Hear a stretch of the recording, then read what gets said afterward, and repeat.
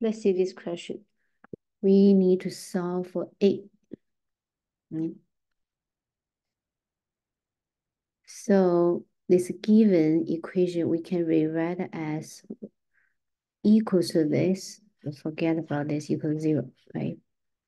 Subtracting this, we can move this to the right-hand side. So just make this equal to. Now, the left-hand side, we can rewrite it, right? This each step is square root, square root, square root. So the index is 2.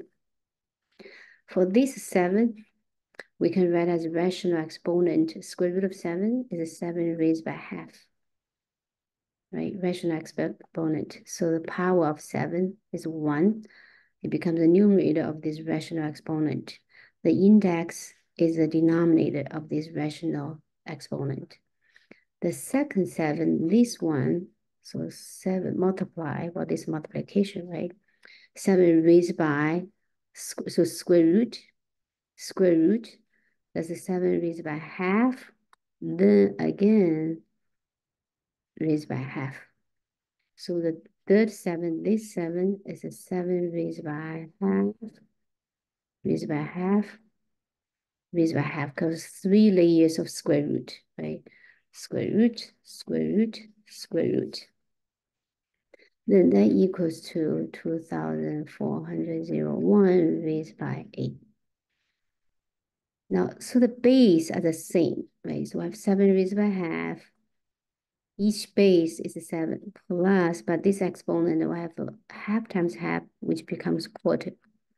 This will have a half times half times half, which becomes 1/8. So that equals to, well, let's think about the 2,401. That's divided by 7. Because this base on the left-hand side is 7, so we want to make, ideally, could have base 7, then raised by certain power, right? So we need to figure out this power.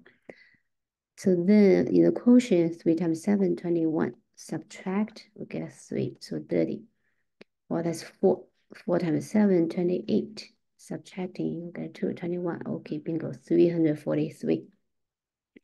7 times 343. And 343, if you know, that can be divided by 7 again. So 7, 4, right? Because it's 5. 5 times 7, 35. But 34 is smaller than 35. So 28. Subtracting, we get a 6. 63.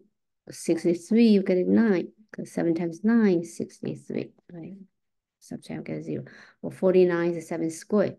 So that means 2,401 is 7 times 7 times 49 is a 7 squared. So we have 7 times 7 times 7 squared, which is 7 raised by 4. Okay, 7 raised by 4 is 2,401. Now raised by 8. Right. 2 layers of exponents, that's 7 raised by 4, 8. Well, this left-hand side is this, 7 raised by this. Well, 7, base 7 on both sides. So that forces the numerator, their exponent to be the same. So which means 1/2 plus 1/4 plus 1/8 equals to 4/8. Now we want to combine these 3 terms, 1/2, quarter, and 8. We multiply by 4 over 4.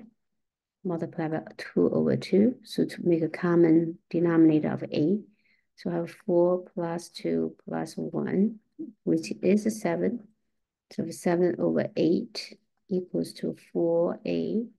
Divided by 4 on both sides, or multiply by quarter on both sides. So 8 equals to 7 over 8 times quarter. That's 7 over 32.